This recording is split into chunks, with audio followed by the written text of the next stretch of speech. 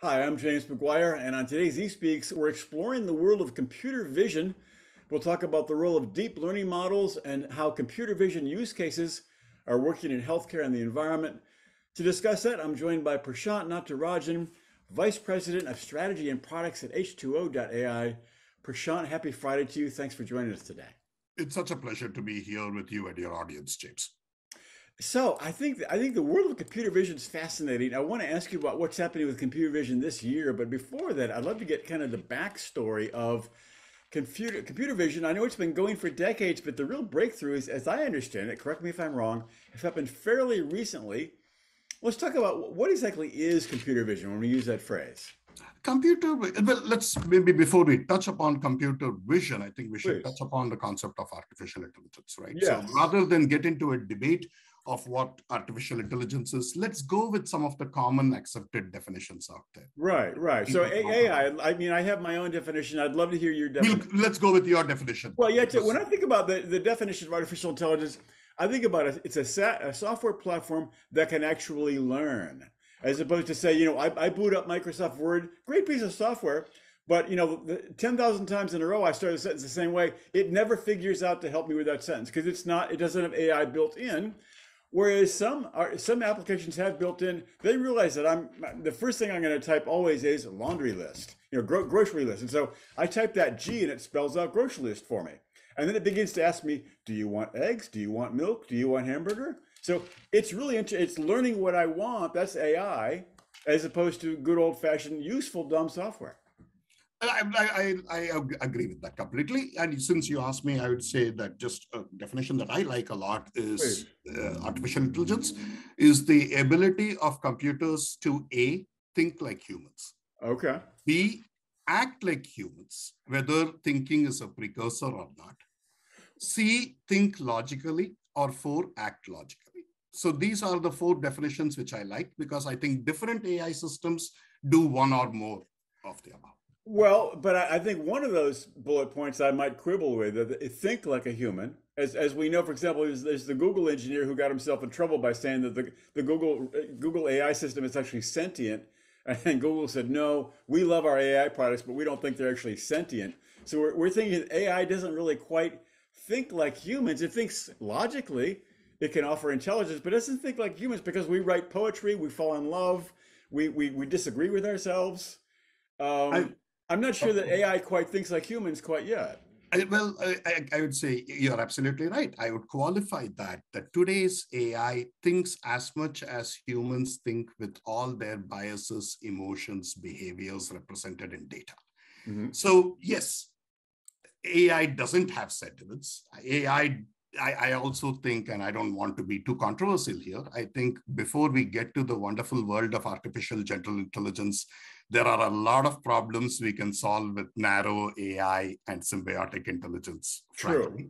So I would also agree with you that before we have humans, I would say, well, James, you know what, I'd say 2 things. We want humans to be better humans, and we want computers to be better act or think like better humans. Right. So the way we do that is to use machine intelligence to examine the patterns of not just how we behave, but also the inherent biases that each of us have, whether that's as individuals or whether it's as communities or populations. Mm-hmm. So in the end, AI today is machine learning and deep learning on large amount of data. Right. Data is not human emotion or human behavior, love or anger, but it is the best surrogate we have in today's world of those things. Right, right. And still I would claim, as advanced as it is, fairly simple by comparison to human judgment, although of course in some ways it outstrips us. In terms of calculations, it far outstrips us. But in terms of some of the high-end judgment, it can open a door, but it can't tell you which door to open, and it can't tell you why maybe you want to open the door. I think we have a lot to do there, because I think one of the key things over here, I think that's still a bridge too far. Right. Because I would say the next evolution is the work that is happening in causality, right?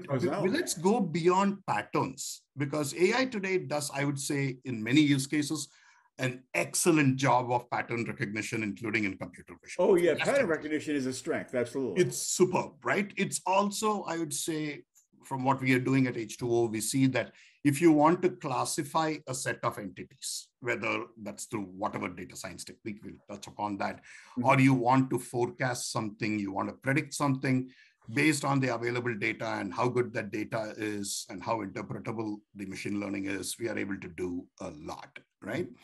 I would say the next evolution is causality, because understanding patterns is one thing, understanding the causes of those patterns is something. And the third thing we are talking about, James, is then going beyond that.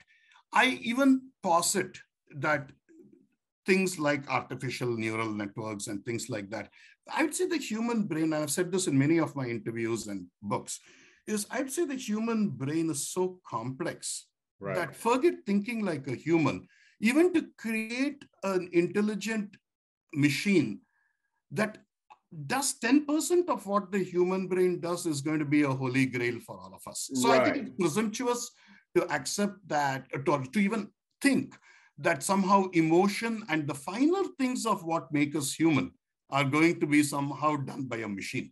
So on one hand, I don't buy the dystopian view that AI is going to take all our jobs away. It's going to cause havoc. It's going to give me a root canal that I don't want. No, AI is not going to do that. And AI is not going to exercise for you. It's not going to eat your bread for you. Unfortunately, I still need to run after this interview. Well, okay, so let's talk about that's AI. Computer vision in the year 2022, what are the trends driving it or holding it back this particular year? What's happening right now with computer vision? I think there's a few things that happened. And I think the big breakthrough, I think a couple of big breakthroughs happened in computer vision. I posit that the first breakthrough that happened was actually the internet. Oh, okay. And why? Because the internet allowed people to post pictures and videos of their cats. Yes. And all of a sudden, the rest of us had work to do. So I think the availability of images, the pictures that people have taken, have contributed to this large available set of images that have really addressed a fundamental issue that we have always had, which is data. Right. So the internet, as a result of distributed contributions from various people, basically became the world's data store for computer vision. Interesting.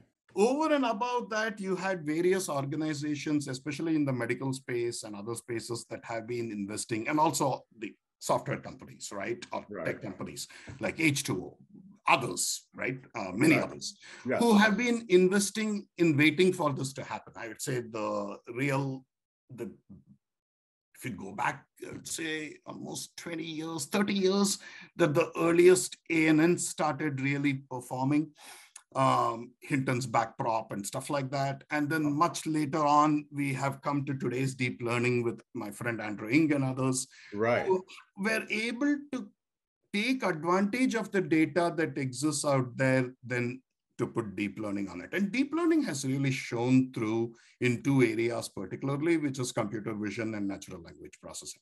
So we at H2O are using a combination of deep learning and machine learning quite a bit. And a lot of our computer vision and NLP is deep learning based, obviously, because that's where it excels. The third thing that has happened this year, I think particularly 2022 is a big year because it's the year of pre-trained models. And it's pre-trained models. Pre-trained models. Okay, all right. Pre-trained models. Because what has happened, I would say, if you go back to say 20 years, James, the internet and then a lot of deep learning, let's be generous and say 10 years ago. So every 10 years, right? We're in the third cycle of the decade. We are entering the new decade where people have been able to take images, which are freely available today, much more so. People are able to take annotated images and corrections to those images, which creates the fundamental training data set that you sometimes need.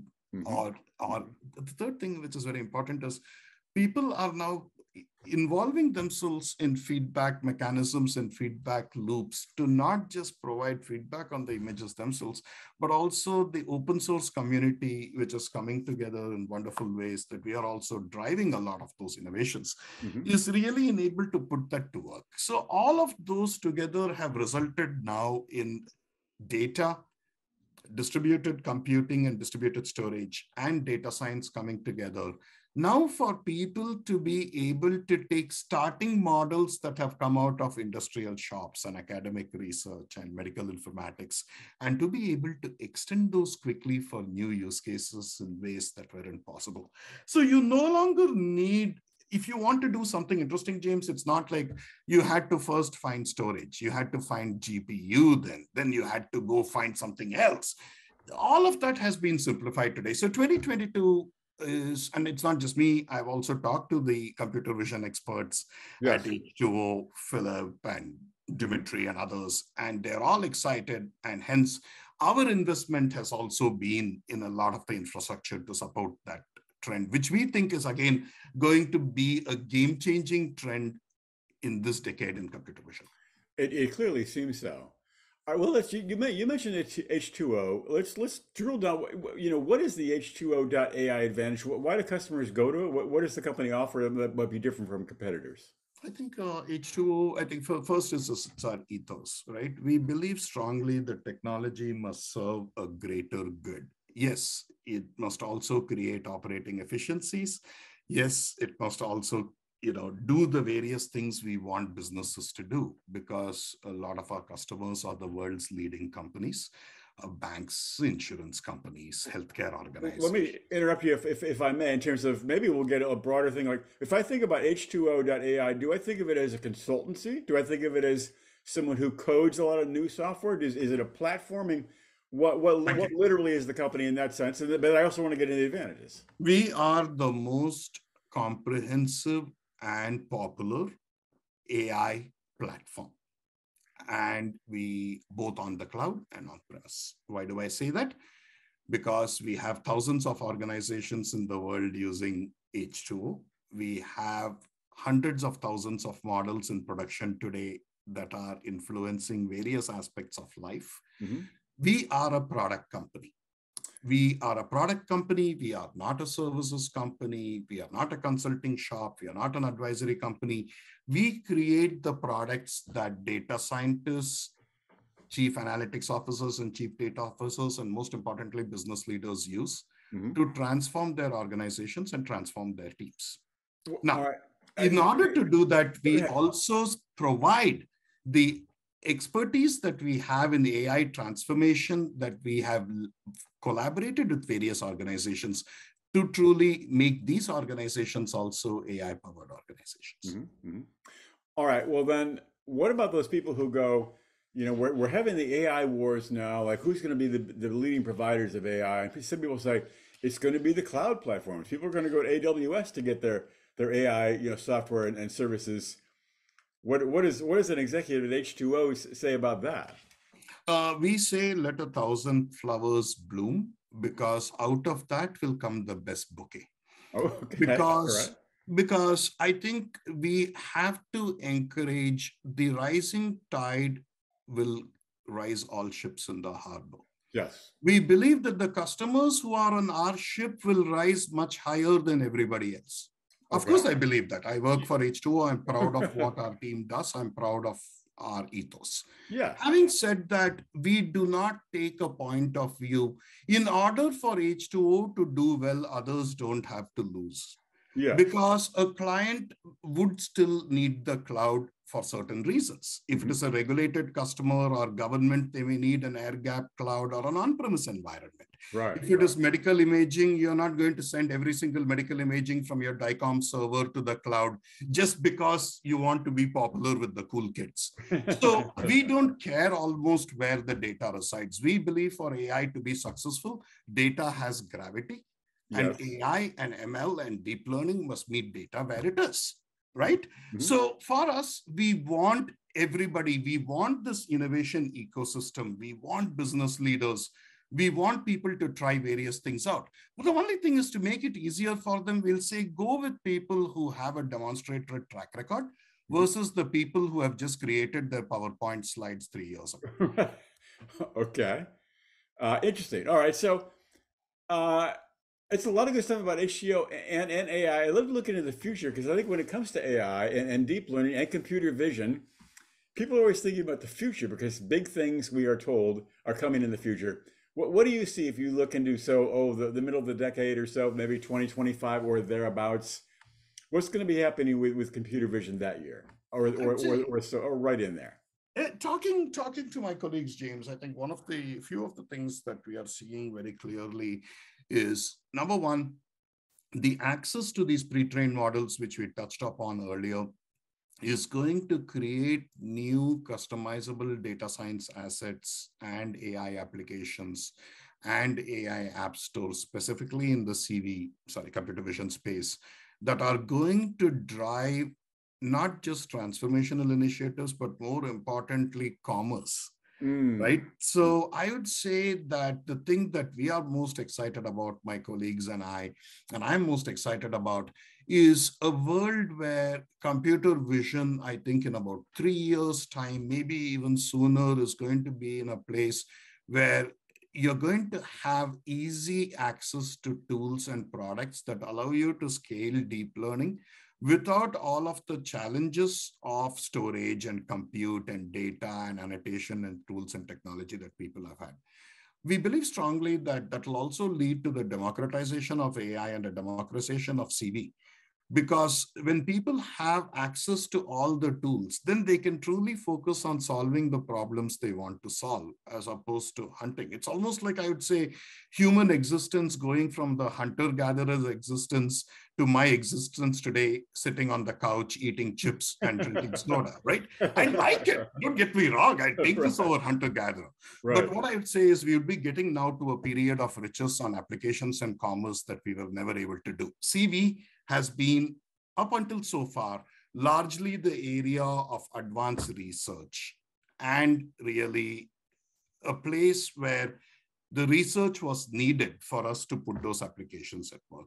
I see that in 10 years from now, to look at the upper end of your time limit, we would be in a world where the commerce around computer vision would be far exceeding the commerce around AI today. Around AI. Wow. Okay, that's a big prediction. So actually, computer vision as a subsector is actually going to outstrip artificial intelligence itself. Yeah, and I would say you don't have to believe me. You just have to see how many people are taking selfies, how many people are doing TikTok videos. What they haven't figured out, other than tagging themselves, is how to monetize it, how to use it to create journeys, how to use it to create experiences. Right. When we are able to bring CV into play and AI into play to be able to truly democratize it, right? We want computer vision to be as accessible as an app on a phone that anybody can use, right? Right. So there should be tools where, frankly speaking, you fill in the answers and you place it on your table. Your child goes home, it's graded and it's available. And you can all feel proud about how well your kid has done, right? So that is what I really see happening. And the amount that we interact with visual cues and visual products and visual experiences in our life far exceeds that of text. So I would frankly put it right out there that this is my personal opinion, that the commerce around CV in 10 years is going to be exceeding the commerce around AI today. That's pretty fascinating. Okay, that's an interesting prediction.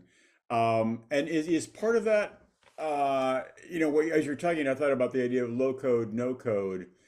Is part of what's driving the democratization low code or no code, or not necessarily in terms of your context? So I think there's two things over here. We are with the work that we are doing on our platform on Hydrogen Torch, for example, from H2O, we are providing the tools to be able to help data scientists and computer vision engineers scale what they are doing and to come up with better products, to come up with better models, and to really put their expertise to bear without worrying about the things that they've had to worry about. But on the other hand, that's one side of it, right? The other side of it is, our mission is to democratize AI, right? So if you want to democratize AI, we have to go to every member of our community and I don't say customers because it's community.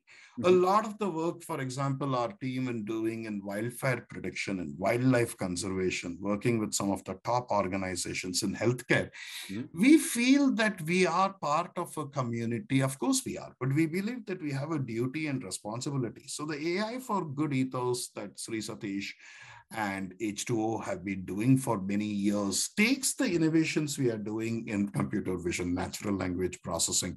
While we help businesses succeed and transform themselves with AI, we are also doing work on seafloor mapping and wildlife prediction. In a lot And of things let's where make we're sure we doing. get that. I don't want us to leave. We should wrap up. Let's touch on the environment stuff and then the healthcare stuff. Okay.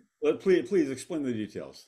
Yeah. So I'd say let's go to the environment stuff first. So I think one of the things that we are doing right now is we are involved with some of the world's leading companies across the world in taking a look at a threat that we all have now. It's the time of the year. Australia is going to go into bushfire season. Mm. Various parts of the United States are going to go into wildfire season. Mm. And the amount of damage, destruction is just tremendous. And so one of the things that we have been doing is, again, you asked the question about what can we do. So we take these data science innovations that we are doing for our commercial customers, right? And we have opened up that platform, James, to data scientists and data engineers and communities around the world to actually create their own prediction models using the H2O platform, and then decide also how they should put that models to bear. What applications can they build around it? Mhm. And can they build a model and then use that model to connect to services and so on and so forth? Mhm. So in order to be able to do all of that, first you should have the underlying machine learning and deep learning working. Just Yes. think about the possibilities now, right? In that particular use case, one of the things we are talking about is looking at CV, for example. The competition doesn't have that now, but we want to be able to take advantage of the thousands of satellites that exist above us and to be able to take that imaging and to be able to use a mix of historical data, pattern recognition, climatic data, which is seasonality, time Mhm. series data, which is episodic, and now layer CV data on that to actually save lives, save property, etc. Gotcha. One of the Ohio State University and our collaborators there are also doing some very interesting work with H2O in wildlife conservation. Hmm. If you think about it, we started our conversation with a comment about Winston Churchill from Right. about 100 years ago. Right. And if you think about it, at that time, forest actually meant something because it meant that you actually went and discovered and explored something, Right. right? It actually meant something when Livingstone went to Africa Sure. No, it Vasco was da yeah. Gama came to India. Right. Today, we have explorers, and the more number of pictures of animals are taken by tourists with selfies Mhm. in large parts of Africa because Rather than of the even number of professional. national parks, because tourism has become the way to keep wildlife conservation today alive Yeah. Yeah. because Right. of all the other pressures. Right. So instead of just cursing tourists, why can't we take advantage of the selfies that people are uploading to Yes. identify animals that need protection, to Uh-huh. identify Uh-huh. the traffic patterns, to identify, for example, diseased populations and population reduction.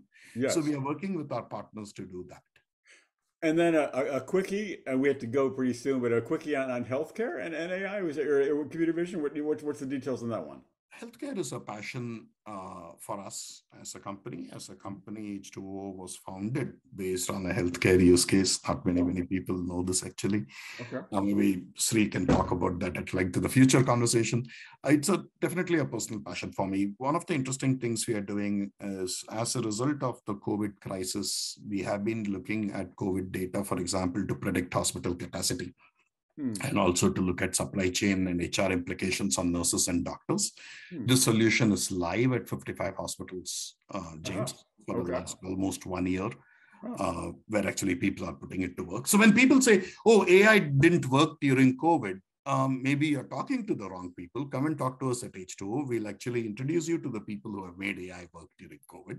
Hmm. I would say the other thing in the computer vision context is disease detection. Hmm. We have been working on chest abnormality detection that we built with hydrogen torch, which can provide not a clinical decision support system, but a clinical aid for radiologists Right. to use AI Sure. and set thresholds to identify one among 14 diseases. What we say very clearly is the AI that we do is not a clinician. So you still need a clinician to validate Of and course. put in practice. Yes. But we are able to do that with very high accuracy today. And that's these things we will see. Our ethos of saving lives and contributing to the community will continue through these initiatives. Prashant, I think you said it. It's a fascinating sector. It's a fascinating series of emerging technologies. Let's keep track in the years ahead. Thanks so much for sharing your insight today. Thank you. Thank you for this opportunity.